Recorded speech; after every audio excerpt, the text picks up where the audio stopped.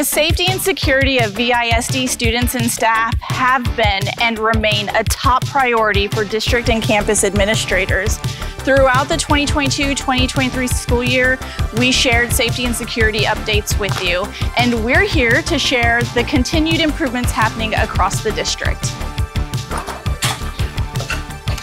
Last year, we implemented that only VISD staff and students are allowed on district property. For this school year and moving forward, we will be requiring all parents, guardians, and campus visitors to check in at the front office of your campus and receive a visitor's pass.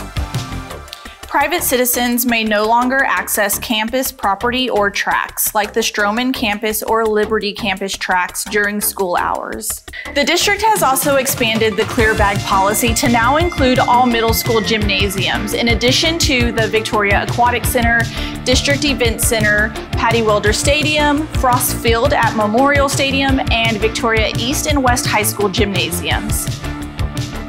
More visibly though, you'll see that we've been making perimeter and interior improvements across the district. Additional fencing and gates to restrict campus access have started going up this summer. Video coverage of blind zones have been added to increase security coverage, and bollards have been added to campus entrance points to prevent unobstructed vehicular access.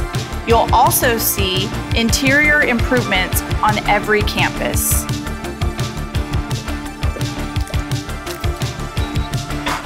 Access control systems like badge readers and video intercoms have been added to facilities and campuses across the district. We've made improvements to locks and door alarms, and we've added delayed entry film in addition to directional and warning signage. Safety on our campuses and in our school district is a community effort.